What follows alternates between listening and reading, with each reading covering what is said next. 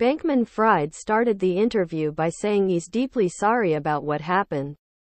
"I didn't ever try to commit fraud on anyone," Bankman-Fried, SBF, said. He claims he was shocked by what happened this month.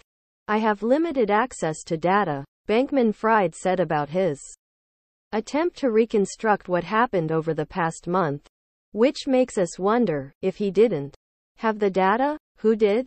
When pressed by Sorkin, Bankman-Fried said in quote, "I didn't knowingly commingle funds in quote," which we note is not a denial, and as NYT notes, on the commingling of funds, there appears to be ample evidence suggests that Alameda and FTX shared an account at their U.S. banking partner Silvergate.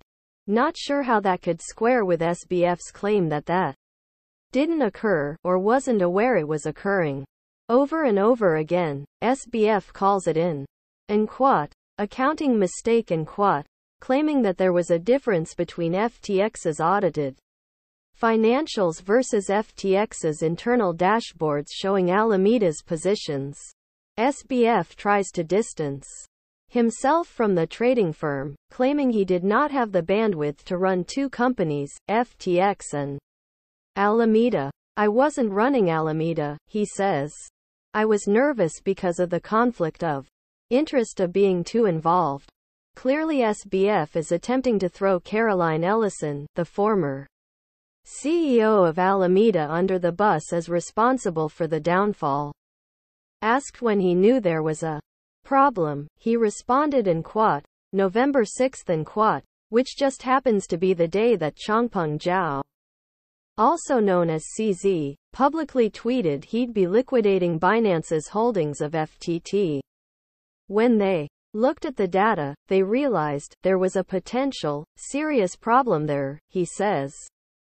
Alameda's position was huge on FTX, and it had just taken a huge hit. When asked by Sorkin if his lawyers support him speaking publicly about this, SBF says in quote, "No, they are very much not. And quote, I have a duty to talk and to explain what happened. I'm looking to be helpful anywhere I can with any of the global entities," he says. SBF framed the whole debacle as a risk management problem that got out of hand in what he calls a quote, run on the bank, quote, and that he was unaware of any actions taken by Alameda.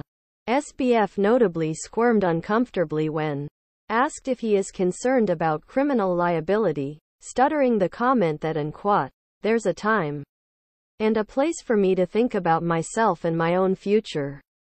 I don't think this is it," quote. "I don't personally think that I have criminal liability." Perhaps the most memorable line of the whole thing was this, quote, "Look, I've had a bad month," quote, as we discussed last week. Sam Bankman-Fried has now demonstrated that he is both a pathological liar and a sociopath, the kind who quote, explaining quote, to his employees how he stole billions, over $4 billion.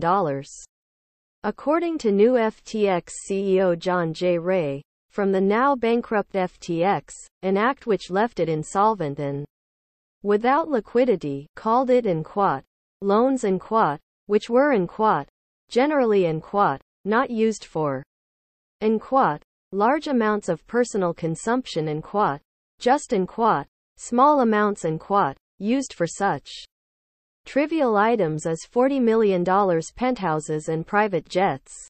And the only reason we don't officially call him a criminal just yet is because he has not yet confirmed he used client money from his exchange to fund his personal hedge fund, an act which would cost any other individual decades in jail, but not prominent Democrats like SBF or John Corzine, of course. Plus it's the U.S. legal system's job to do that, not ours. Although we are growing increasingly skeptical this prominent Democratic donor will ever see the inside of a courtroom.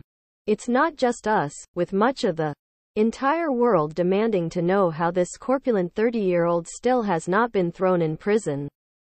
or at least charged with a variety of crimes. The NYT has now confirmed to the entire world what a farce the one-time paper of record has become, and how it is willing to whore itself out for clicks. Not to mention prominent Democrat donors, because following such luminaries as Janet Yellen, Larry Fink, Mark Zuckerberg, and Volodymyr Zelensky, none other than SBF will be speaking with Andrew Ross Sorkin at the NYT Dealbook and Quat Summit and Quat this evening.